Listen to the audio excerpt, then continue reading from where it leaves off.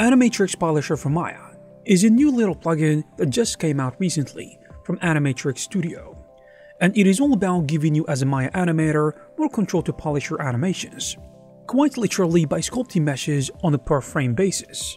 Think of it like molding digital clay frame by frame on top of your existing animation. So instead of going back to your rig or dealing with complex corrective shapes, you can grab the mesh and sculpt fixes or exaggerations directly at specific keyframes.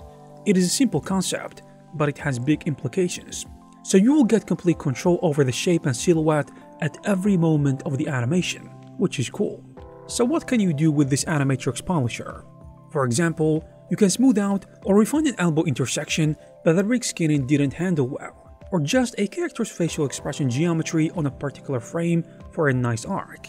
It is also great for adding those fun, stylized touches, like creating exaggerated smear frames or stretching limbs in a cartoonish way, which the base rig wouldn't normally allow.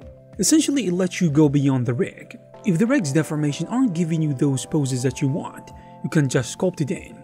Also, any unwanted mesh collisions or penetrations, think a hand going through a torso in a fast motion, this can be manually fixed by sculpting the geometry at that frame.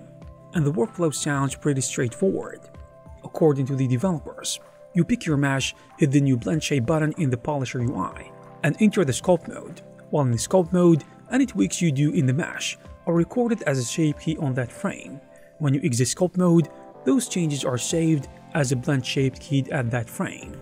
Under the hood, it is creating blend shape nodes for each correction, which means it is non-destructive, so you are not permanently altering the base animation or rig geometry.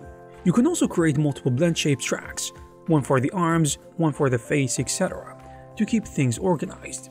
And because they are blend shapes, you have tangent handles to adjust how the corrections is in and out, giving you fine control over the timing of the polish fixes.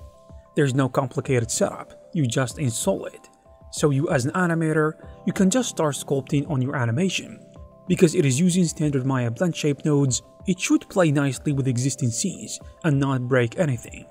And the fact that it is non-destructive means you can always disable or remove the polish if needed.